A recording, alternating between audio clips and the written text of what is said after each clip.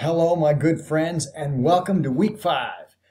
We are in the process of going through the math of statistics, and I know that you probably have a great fear of math. In fact, many people have a fear of math, but rest assured, you don't need to worry. You can face these fears because fear is only in your mind.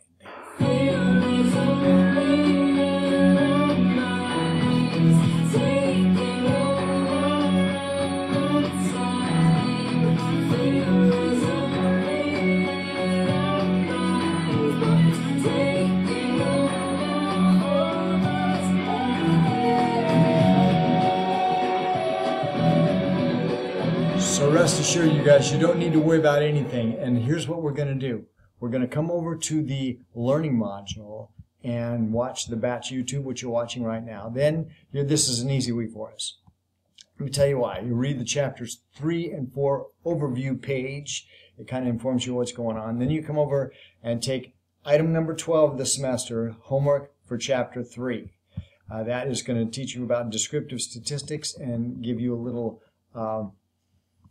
bit of insight into how we do one of the two things that we're setting out to do this semester. One, describe the data, and number 2, make inferences about the data. And that's going to, which we've already learned how to make inferences about the data. Now we're learning how to describe it. So you come back to do chapter 4, which is task number 13 this semester. Do the homework for that thing.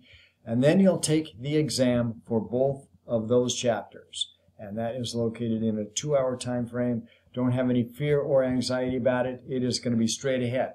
So, and then you go ahead and take the module overview if you wouldn't mind, please. I'd appreciate that. And if you haven't done it already, I've posted once again the link for Collaborate Ultra, which is where you and I do a straight ahead video chat. I'll see you next week.